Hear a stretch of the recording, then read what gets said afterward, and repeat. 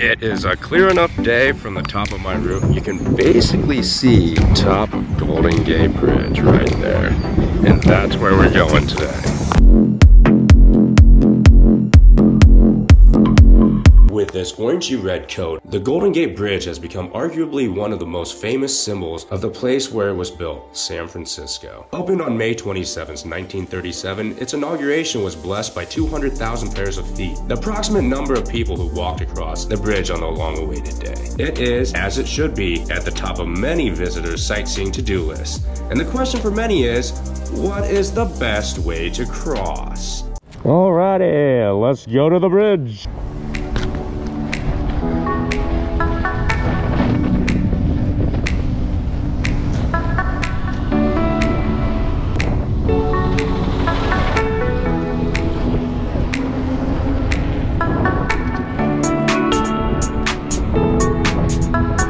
Alright guys, there's 4 ways you can cross the bridge. You can walk across, you can bike across, you can go on a tour, or you can drive across yourself. Alright, now I have to remember, I'm pretty sure it's up this way. You guys look over to the right, there is a little gift shop over there. And then coming up right here to the circular place is a little cafe with some coffee, a place for good snacks. I think they actually have food in there now.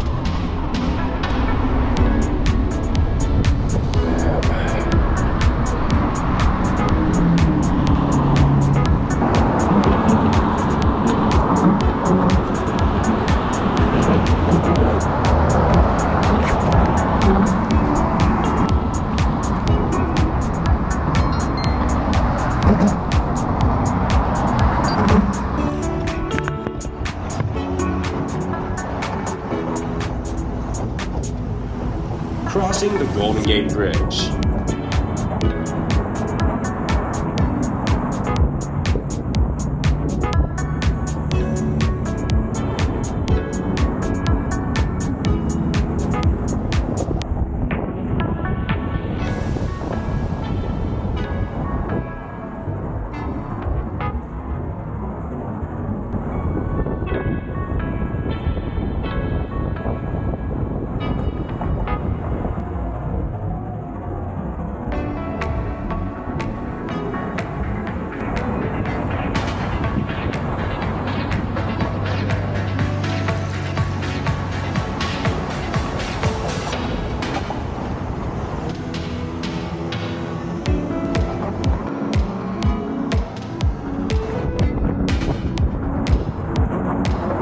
The bridge was constructed at a cost of roughly $35.5 million and came in ahead of schedule and under budget. Close to the bridge, the water's depths are over 300 feet deep.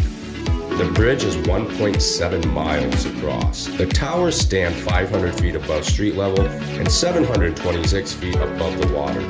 Each weighs 44,000 tons, and one stands 4,200 feet apart from the other. It is usually really windy, dress warm. The bridge sits 225 feet above the water, which is roughly the same as a 25-story building.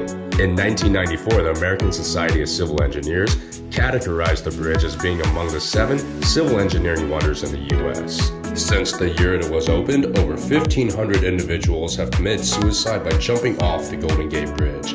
It is actually the top location for committing suicide in the world. On an average, 6,000 bicycles, 10,000 pedestrians, and 112,000 motor vehicles use the Golden Gate Bridge on a daily basis. Prior to the existence of the bridge, the only way to get back and forth between San Francisco and Marin County was by the way of ferry boats. This was not ideal, and plans were put in place to make changes. Engineer Joseph Strauss was responsible for the design of this bridge, and he was in charge of the overall design and building of the structure.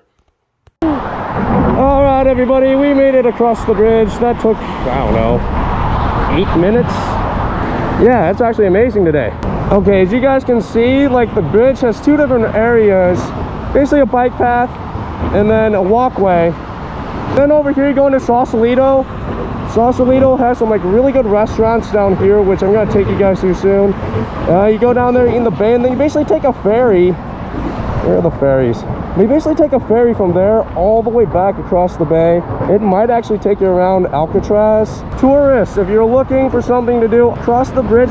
Physical suicide deterrent system. They put these things here, so if you try to jump, you actually have to really jump out there.